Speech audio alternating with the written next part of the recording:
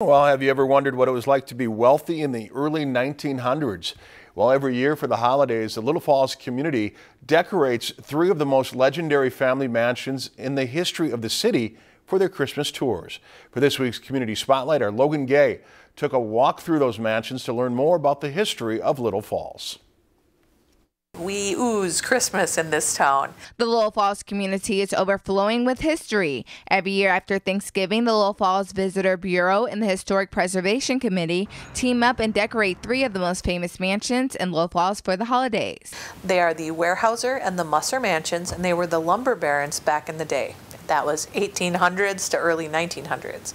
And they were the richest people in town. Each home is decorated according to the time period it was built.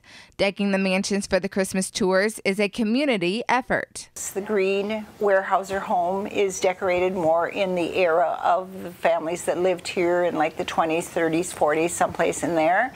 And the other home is decorated by community members and some businesses, and that is the house with the bling. Walking through the legendary homes during the Christmas tours is a first-time experience for many Little Falls residents. A lot of folks are either younger, in their 20s, early 30s, and they have their little kiddos and they're coming over checking it out. I've never been in here before. This is so great.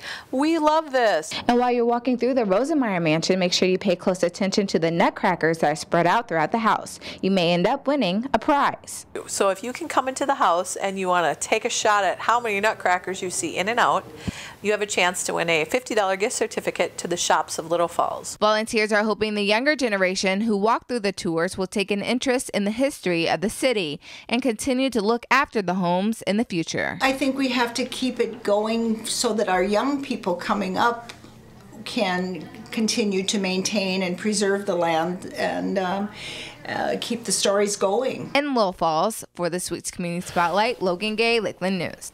And the Minnesota Fishing Museum and Hall of Fame and Charles Lindbergh Historical Site are also open for Christmas tours. Tours will end on December 4th. If you've enjoyed this segment of Lakeland News, please consider making a tax-deductible contribution to Lakeland Public Television.